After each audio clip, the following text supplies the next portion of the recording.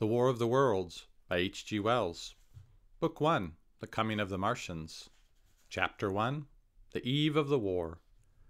No one would have believed in the last years of the 19th century that this world was being watched keenly and closely by intelligences greater than man's, and yet as mortal as his own, that as men busied themselves about their various concerns, they were scrutinized and studied, perhaps almost as narrowly as a man with a microscope might scrutinize the transient creatures that swarm and multiply in a drop of water. With infinite complacency, men went to and fro over this globe about their little affairs, serene in their assurance of their empire over matter. It is possible that the infusoria under the microscope do the same. No one gave a thought to the older worlds of space as sources of human danger, or thought of them only to dismiss the idea of life upon them as impossible or improbable. It is curious to recall some of the mental habits of those departed days. At most, terrestrial men fancied there might be other men upon Mars, perhaps inferior to themselves and ready to welcome a missionary enterprise. Yet across the gulf of space, minds that are to our minds, as ours are to those of the beasts that perish, intellects vast and cool and unsympathetic regarded this earth with envious eyes, and slowly and surely drew their plans against us. And early in the 20th century came the great disillusionment. The planet Mars, I scarcely need remind the reader, revolves around the sun at a mean distance of 140 million miles, and the light and heat it receives from the sun is barely half of that received by this world. It must be, if the nebular hypothesis has any truth, older than our world, and long before this earth ceased to be molten, life upon its surface must have begun its course. The fact that it is scarcely 1/7 of the volume of the earth must have accelerated its cooling to the temperature at which life could begin. It has air and water and all that is necessary for the support of animated existence. Yet so vain is man, and so blinded by his vanity, that no writer up to the very end of the 19th century expressed any idea that intelligent life might have developed there, far, or indeed at all, beyond its earthly level. Nor was it generally understood that since Mars is older than our Earth, with scarcely a quarter of the superficial area, and remoter from the sun, it necessarily follows that Mars is not only more distant from life's beginning, but also nearer its end. The secular cooling that must someday overtake our planet has already gone far indeed with our neighbor. Its physical condition is still largely a mystery, but we know now that even in its equatorial region, the midday temperature barely approaches that of our coldest winter. Its air is much more attenuated than ours. Its oceans have shrunk until they cover but a third of its surface, and as its slow seasons change, huge snowcaps gather and melt about either pole, and periodically inundate its temperate zones. That last stage of exhaustion, which to us is still incredibly remote, has become a present-day problem for the inhabitants of Mars. The immediate pressure of necessity has brightened their intellects, enlarged their powers, and hardened their hearts. And looking across space with instruments, and with intelligences such as we have scarcely dreamed of, they see, at its nearest distance of only 35 million of miles sunward of them, a morning star of hope, our own warmer planet, green with vegetation and gray with water, and a cloudy atmosphere, eloquent of fertility, with glimpses through drifting cloud wisps of broad stretches of populous country and narrow, navy-crowded seas. And we men, the creatures who inhabit this earth, must be to them at least as alien and lowly as are the monkeys and lemurs to us.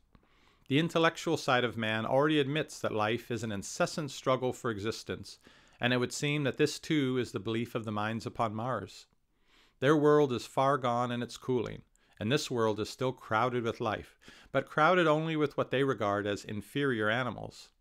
To carry warfare sunward is indeed their only escape from the destruction that generation after generation creeps upon them. And before we judge of them too harshly, we must remember what ruthless and utter destruction our own species has wrought, not only upon animals such as the vanished bison and the dodo, but upon its own inferior races. The Tasmanians, in spite of their human likeness, were entirely swept out of existence in a war of extermination waged by European immigrants in the space of 50 years.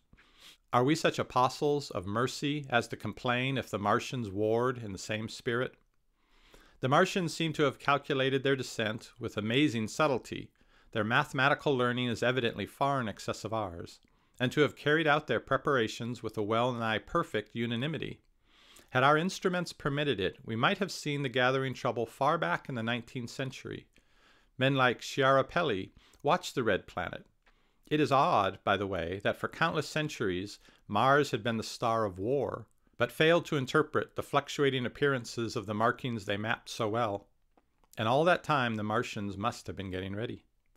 During the opposition of 1894, a great light was seen on the illuminated part of the disk, first at the Lick Observatory, then by Perrotin of Nice, and then by other observers.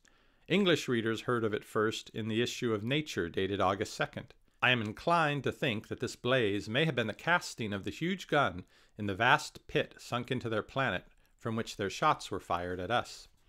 Peculiar markings, as yet unexplained, were seen near the site of that outbreak during the next two oppositions. The storm burst upon us 6 years ago now. As Mars approached opposition, Lavelle of Java set the wires of the astronomical exchange palpitating with the amazing intelligence of a huge outbreak of incandescent gas upon the planet. It had occurred toward midnight of the 12th, and the spectroscope to which he had at once resorted indicated a mass of flaming gas, chiefly hydrogen, moving with an enormous velocity towards this Earth. This jet of fire had become invisible about 12:15. He compared it to a colossal puff of flame, suddenly and violently squirted out of the planet as flaming gases rushed out of a gun. A singularly appropriate phrase, it proved. Yet the next day there was nothing of this in the papers, except a little note in the Daily Telegraph, and the world went in ignorance of one of the gravest dangers that ever threatened the human race. I might not have heard of the eruption at all had I not met Ogilvy, the well-known astronomer, at Ottershaw. He was immensely excited at the news, and in the excess of his feelings invited me to take a turn with him that night in a scrutiny of the red planet. In spite of all that has happened since, I still remember that vigil very distinctly. The black and silent observatory, the shadowed lantern throwing a feeble glow upon the floor in the corner, the steady ticking of the clockwork of the telescope, the little slit in the roof, an oblong profundity with the stardust streaked across it. Ogilvy moved about, invisible but audible. Looking through the telescope, one saw a circle of deep blue and the little round planet swimming in the field. It seemed such a little thing, so bright and small and still, faintly marked with transverse stripes and slightly flattened from the perfect round.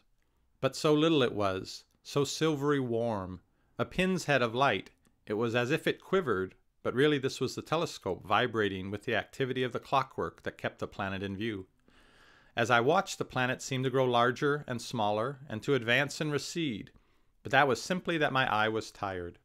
40 millions of miles it was from us, more than 40 million miles of void. Few people realize the immensity of vacancy in which the dust of the material universe swims. Near it in the field, I remember, were 3 faint points of light, 3 telescopic stars infinitely remote, and all around it was the unfathomable darkness of empty space. You know how that blackness looks on a frosty, starlit night?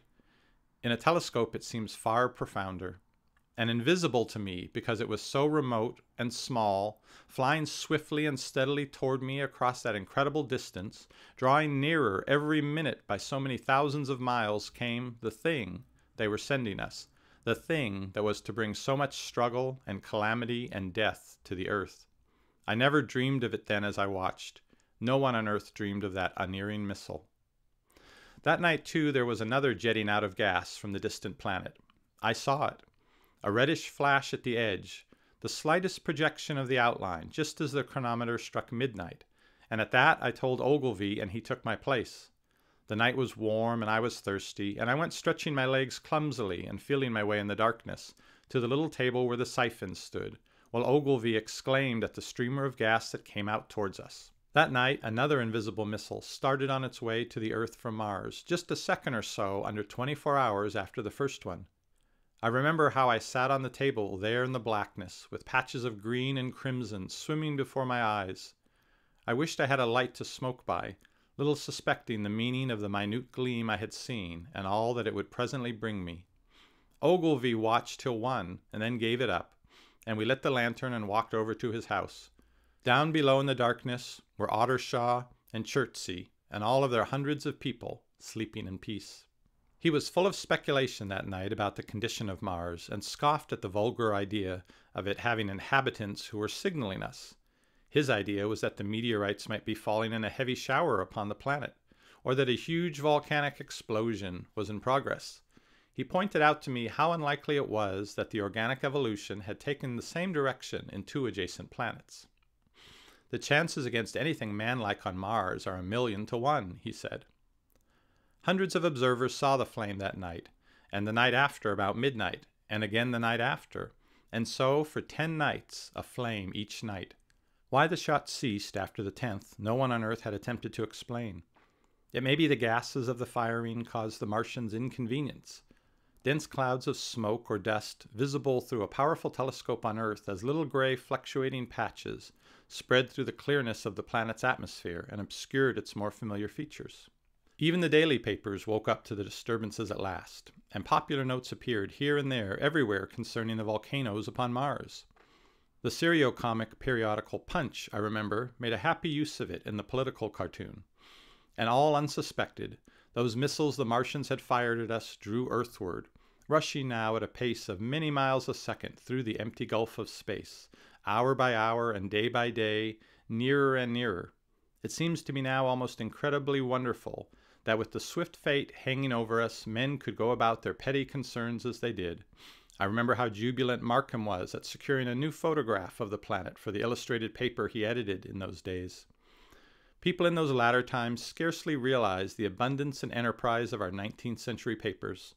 For my own part, I was much occupied in learning to ride a bicycle, and busy upon a series of papers discussing the probable developments of moral ideas as civilization progressed.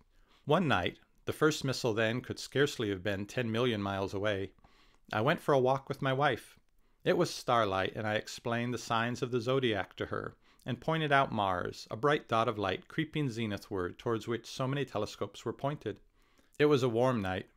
Coming home, a party of excursionists from Chertsey or Isleworth passed us, singing and playing music. There were lights in the upper windows of the houses as people went to bed. From the railway station in the distance came the sound of shunting trains, ringing and rumbling, softened almost into melody by the distance. My wife pointed out to me the brightness of the red, green, and yellow signal lights hanging in a framework against the sky. It seemed so safe and tranquil.